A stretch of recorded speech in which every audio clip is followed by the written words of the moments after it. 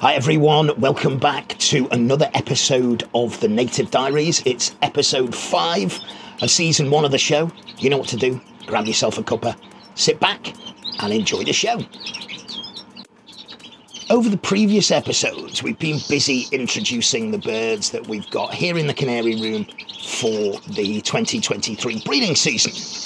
So today and in future episodes, what we're going to do is we're going to track their progress throughout the course of the breeding season. So we will have naturally the highs and of course lows that come with breeding native British finches.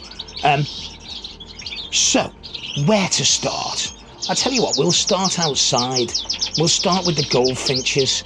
Now, the goldfinches looked in condition really early on, and what I have seen of the goldfinches is, caught a little bit of it on film here, a little bit of displaying, so a little bit of behaviour displaying, the male tail flicking.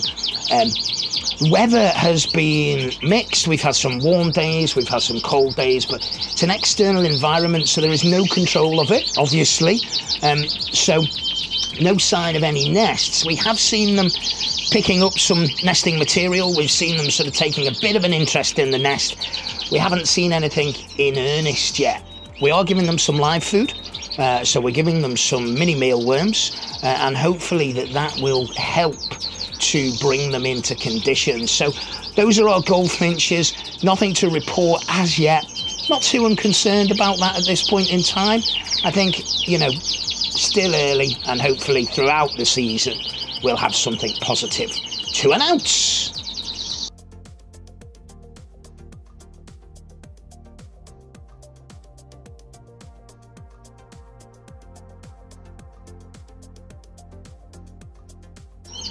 Similar story really with the bullfinches now.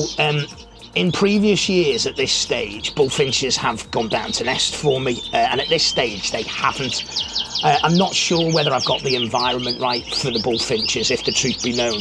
There is now, in the garage where they are, there is a daylight bulb, that's on a timer, that's been on for 4 or 5 weeks now. They are also getting a little bit of live food as well.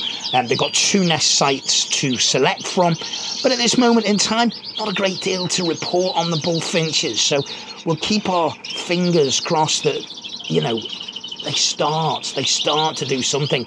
But we have got some really positive news in the room, so stay tuned for that. One of the natives which often causes us heartbreak here in the Canary Room is the redpolls.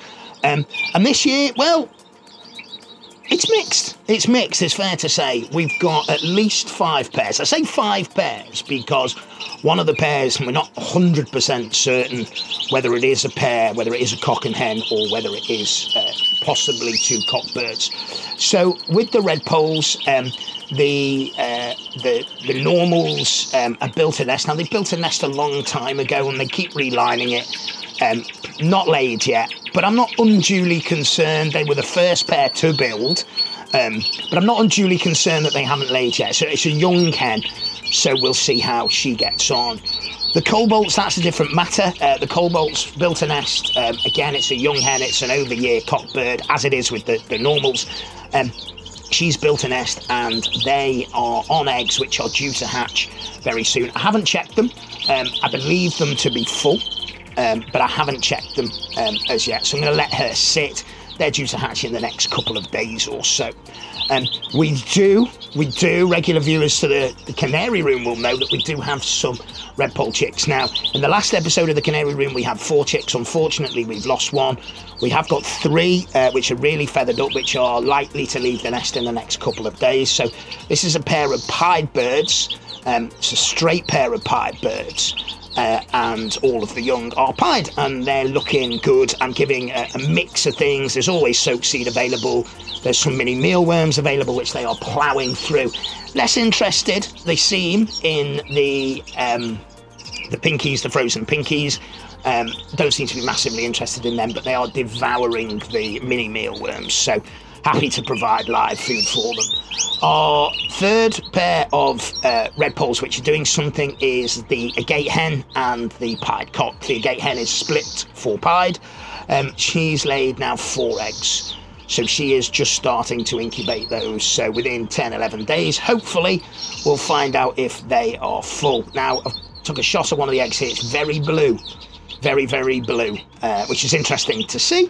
And then our another pair of pies, what I have done with them is I've put another nest site in, because I'm not 100% certain that they're particularly impressed with the nest sites that I've given them so far. So on our mules and hybrids, well, the greenie hen has laid one egg. We've set that, I think it's full. In fact, it may have even chipped out. We've got it under grey wings, and there's a number of birds in there. I'm not sure they're all grey wings. I think we might have a greenie mule in there. At least I hope so. Not 100%, as I say. The Goldie and the Norwich has started to build up. So fingers crossed that we get something there. And the Linnet and the Norwich, no action there. The Siskins, again, they're outside in the garage, and I don't know that environment is going to be conducive for them to breed. I don't think the 5 hens are in condition, if the truth be known.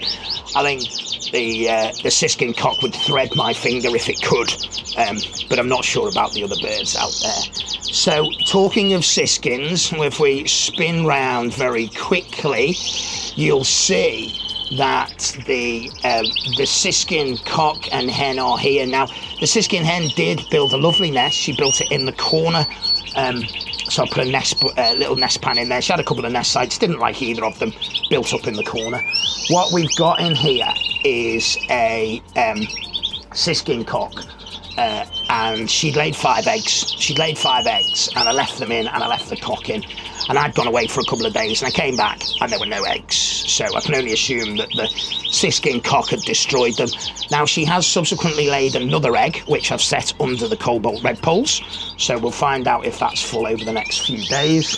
And what you might be able to see here is that he's in Siskin jail at the moment. Now, I am going to let him out in a minute.